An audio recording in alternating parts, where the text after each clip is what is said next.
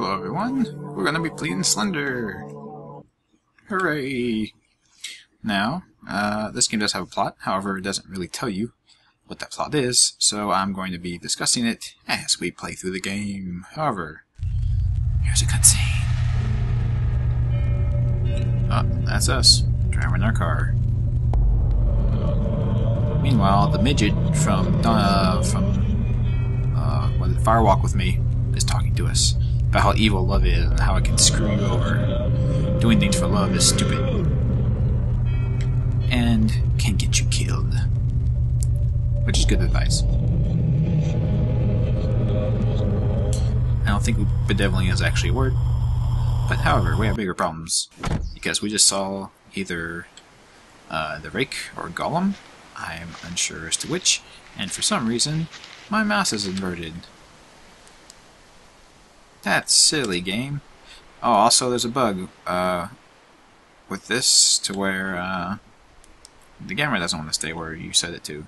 However, okay, what happened? We were driving our car, came across this roadblock. It turns out we've been sabotaged by beavers. Yes, the beavers are out to get us. However, we're out here because our friend's land is for sale. They actually sold the land, so that sign should probably say sold. And we're out here to help them move. But they haven't got back to us about when they want to move, so we're out here to investigate.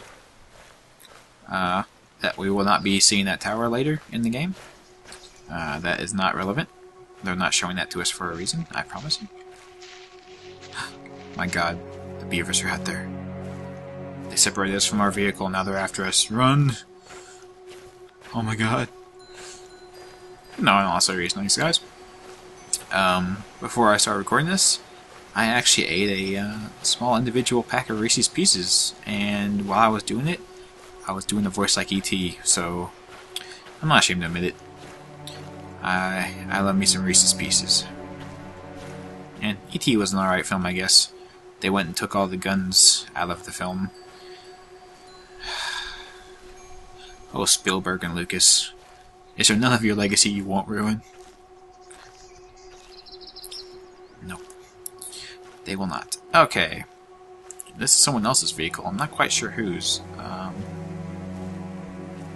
have an idea, but I think it's wild speculation on my part. And the three gentlemen's names who are on the screen right now, those are the three guys who wrote Marble Hornets. And also wrote the plot for this game. So, yeah. Such as it is, anyway. There's a plot to the game.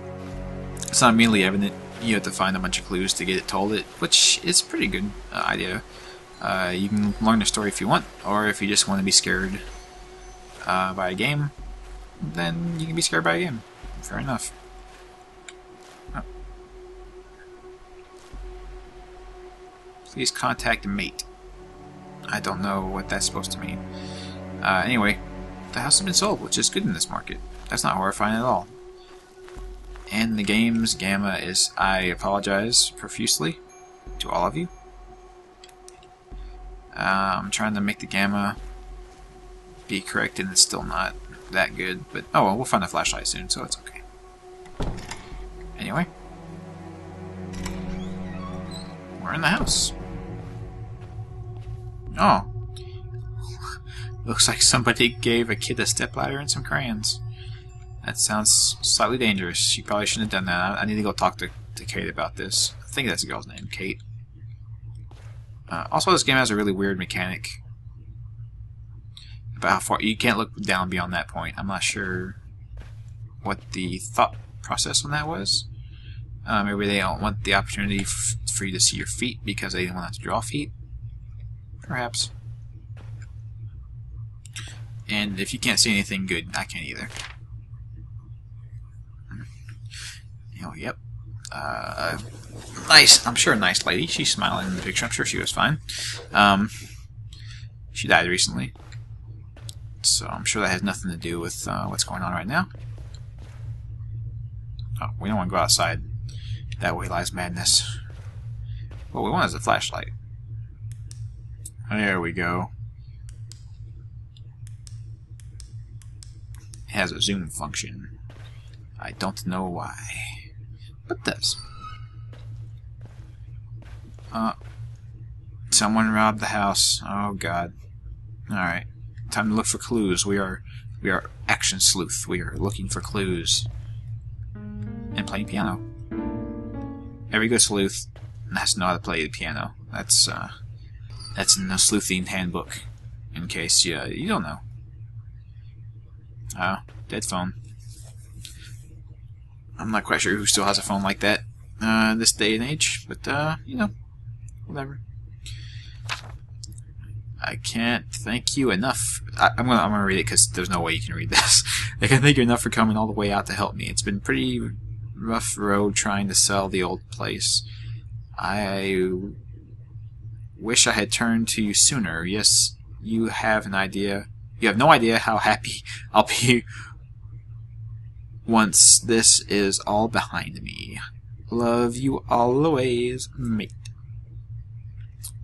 Mate. Okay, that's an odd name. I would like a spot of tea, but apparently that's not going to happen. These pictures I think are relevant, however I do not know how. Yeah, there's our friend that we're looking for, right there. And her mom, who just died, which I assume her mom was alone in the house, and that's why the house is now being sold. Alright, see, we're doing deductive reasoning. I am a detective, and you are all my detective deputies. We're gonna figure this out.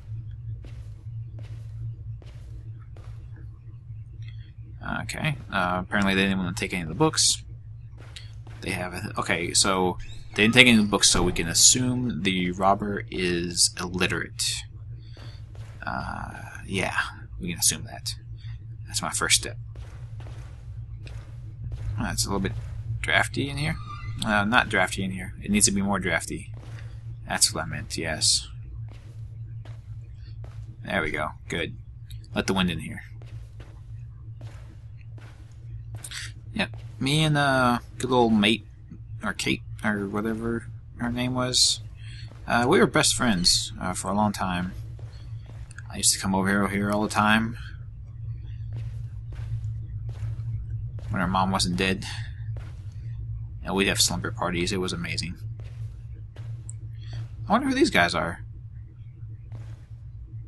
I don't know. But they like aliens. I know that. I know that for a fact. I found a key, so let's go back over here. No. Let's just, let's find out where that key went. I'm not sure where it could have gone to. No, not to that one. Ah! Of course.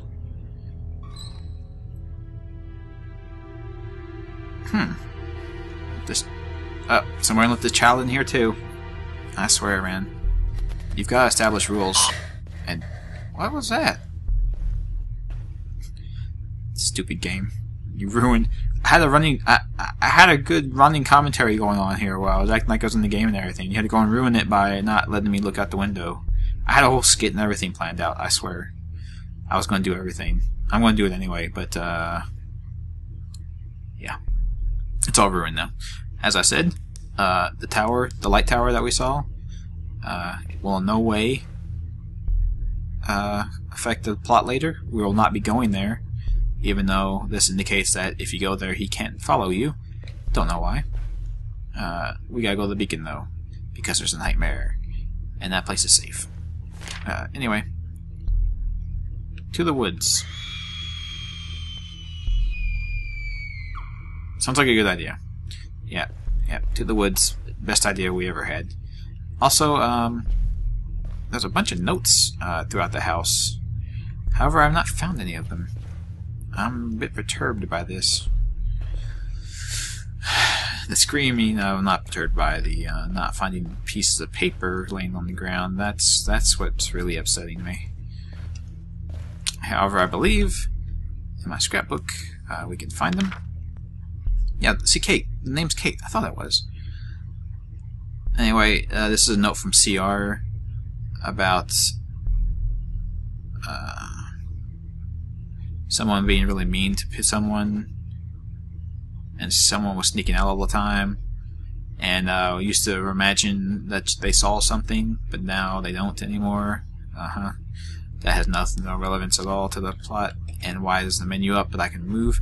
No, this game's not buggy at all.